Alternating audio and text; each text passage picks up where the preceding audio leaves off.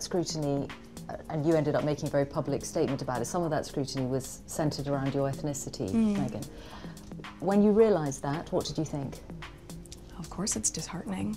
You know, it's a shame that that is the climate in this world, to focus that much on that, or that would be discriminatory in that sense. But I think, you know, at the end of the day, I'm really just proud of who I am and where I come from, and we have never put any focus on that. We've just focused on who we are as a couple. And so when you take all those extra layers away and all of that noise, I think it makes it really easy to just enjoy being together and tune all the rest of that out. All right, good morning, good afternoon, or good evening, whatever time it is, wherever you are. Welcome once more to another video podcast on the PNTLIVE network. And remember, you can always check out the archives and any follow-up details that you might not have caught in this particular podcast over on PNTLIVE.net.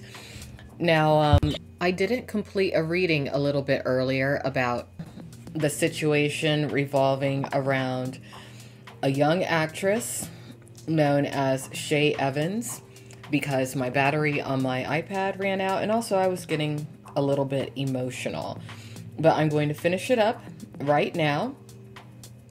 And before I do, when I repost this podcast, in the beginning, I'm going to include a clip of Meghan Markle discussing some issues in regards to bullying that appear to be rooted within the fact that she's multiracial. Because what Shay Evans has dealt with, not only in regards to, at least from my perspective, her having been sex trafficked, but when I look at the level of racism that she has endured, which is rooted within the organized crime element of the adult entertainment industry, it's hard for me to even wrap my mind around, because we are entering the year 2020 in just a couple of weeks.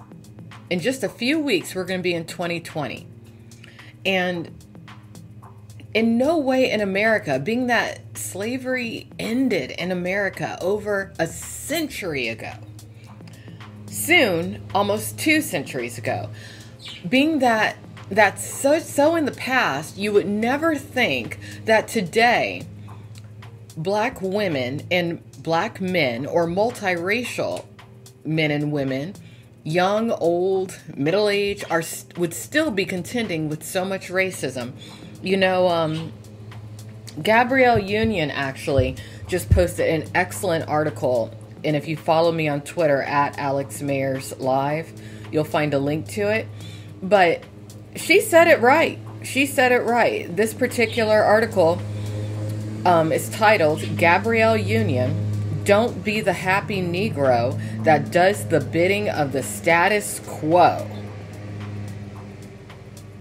She had to say it that way at a recent speaking engagement that she had, because for her to have been let go, supposedly in part, at least officially in part, from America's Got Talent as a judge, simply due to how she opts to wear her hair, as beautiful of a woman as she is, as accomplished of a woman as Gabrielle Union is. That's how they were trying to dominate her, by controlling how she wore her hair. So if you are a person of color, especially if you are an African American woman, at this stage in the game, when it comes to any white motherfucker who tries to mess with you, just tell them to go to hell. And if need be, build themselves a time machine to go back to the pre-Civil War American era, because that's where trash belongs. And that's where a lot of people who think this little racism crap is cute are going. And just so you guys know, coming up, I'm going to start talking about that Michelle LeBlanc of the Free Speech Coalition, because she needs to check herself before she tweets people who are enabling stuff like what I'm going to continue reading about today. Just to recap, and this is where Shay Evans is discussing the horrific abuse that she suffered at the hands of what appears to be a Caucasian American sex trafficker.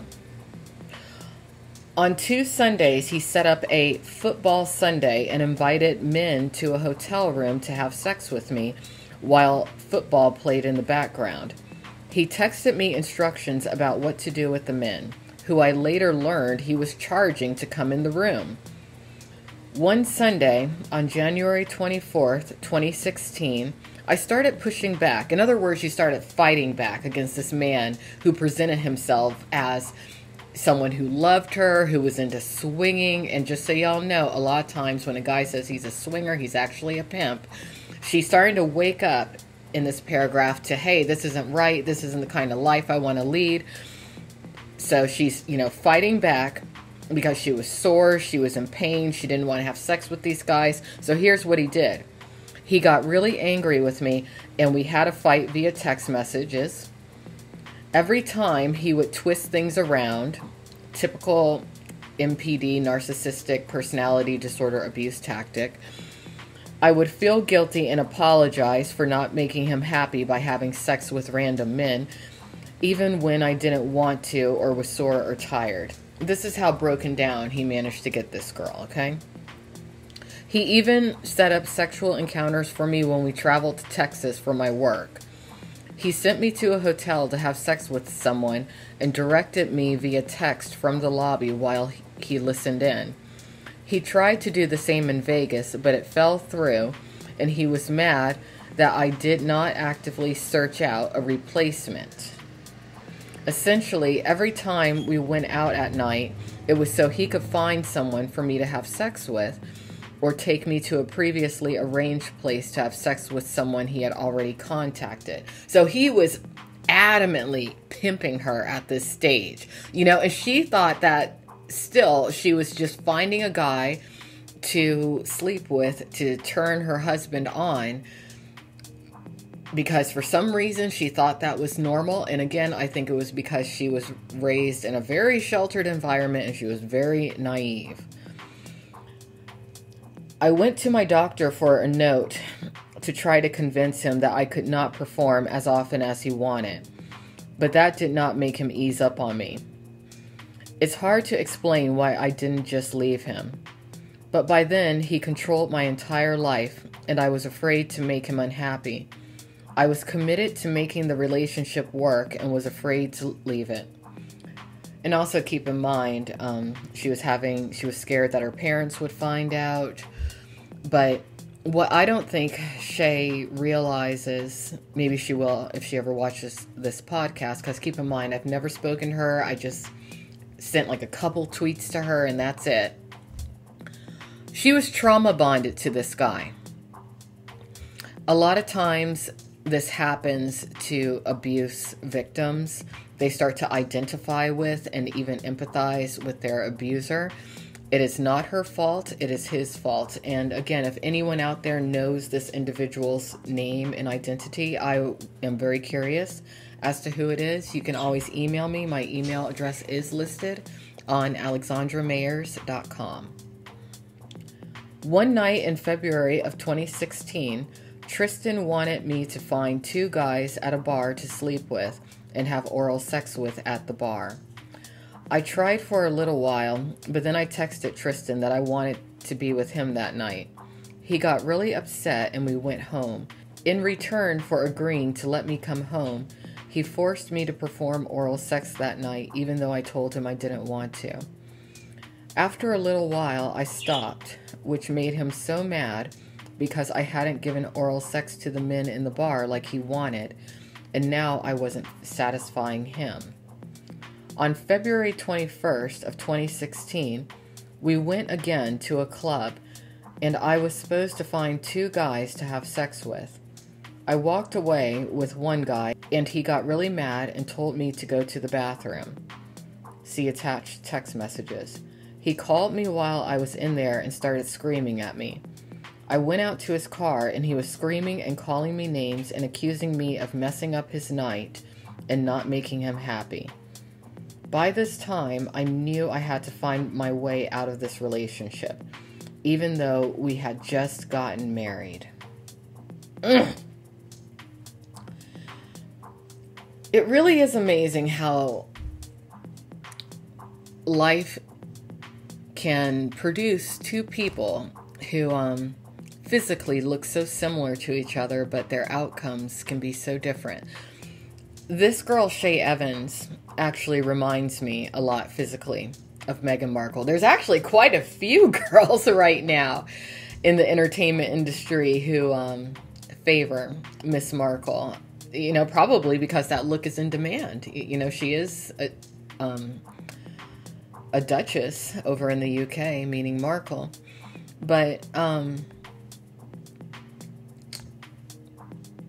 even Markle has dealt with racism. But when I look at how beautiful of a girl this girl Shay Evans is, she really is just as beautiful as Meghan Markle.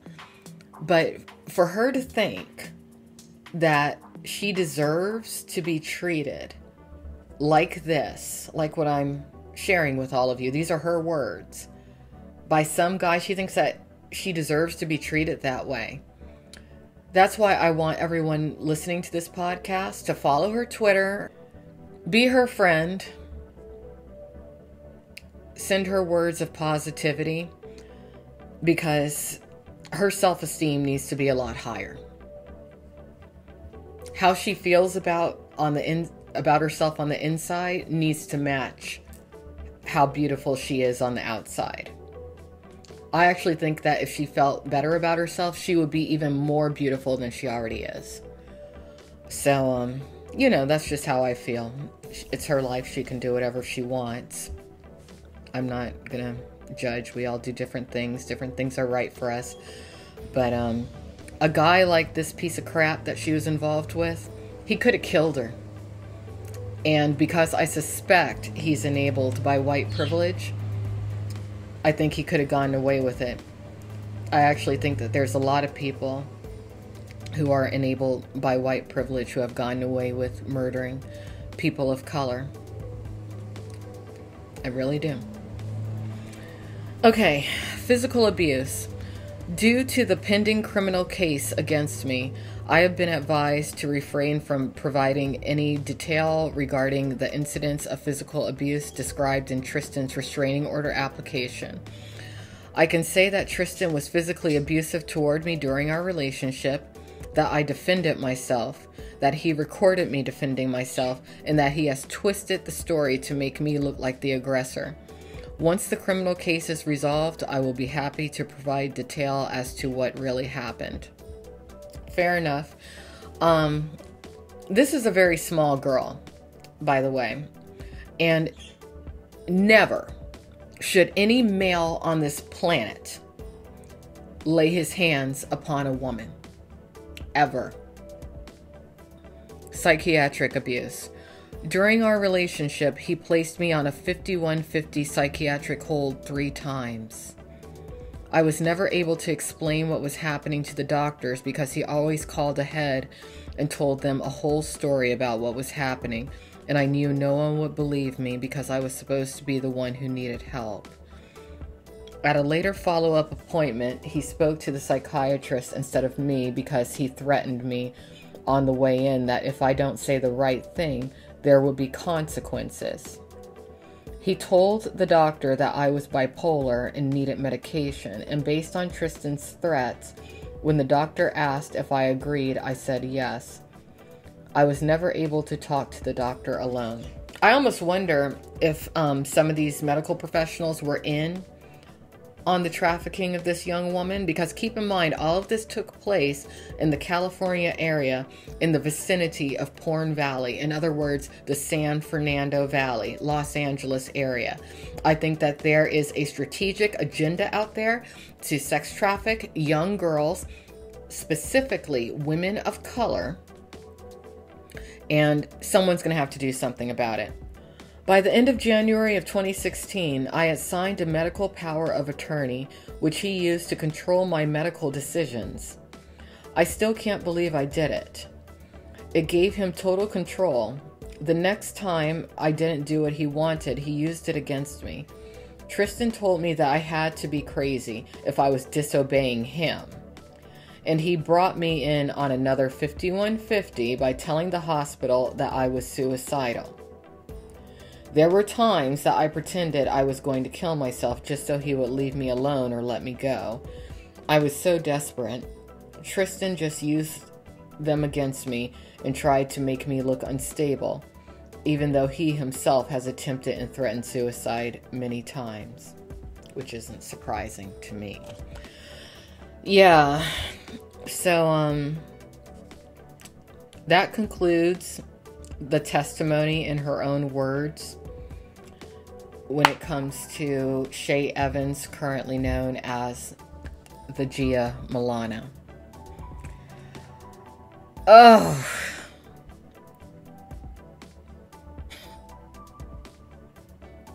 whole thing makes me so freaking sick for so many reasons. But again, parents, protect your teen daughters. And if your teen daughters get wrapped up in the adult entertainment industry for whatever reason, allow them to come home. Any boyfriend who follows most likely is a pimp. So tell him to go to hell. And if he threatens you on your property and you happen to be a gun owner, hopefully you live in a state where there's a stand your ground law. Yeah. These are really bad people. And it's not only young men doing this. There is a very sophisticated network of people who basically have the qualifications to work in mainstream America, but who are greedy and have chosen to work within organized crime instead, who are facilitating and enabling the sex trafficking of America's daughters. Not just young girls of color, many white women too. A woman who substantially changed my life, known as Shelley Lubin, was a sex trafficking victim. She was stalked till the day she and her daughter died by the adult entertainment industry. And though I cannot go into detail about a little something I know, I happen to be aware of the fact that one of the men who stalked Shelley Lubin, aka Shelley Moore, till the day that she and her daughter died, has also been attempting to intimidate Shay Evans. That man is known as Michael Whiteacre. I personally do not want Michael Whiteacre to ever be brought into court because I think that he needs to be dealt with outside of court. So that's all for this particular podcast. Thank you everyone for watching and listening. There will be many podcasts this week. I am specifically focusing on the issue of racism and discrimination this week. The next adult industry performer who I focus on, I think, is going to be Xander Corvus, considering a little something that I've noticed revolving around him. I'll leave it at that. So thank you everyone for watching. I will see you later. Make sure you follow me on Twitter at AlexMayersLive. Bye-bye.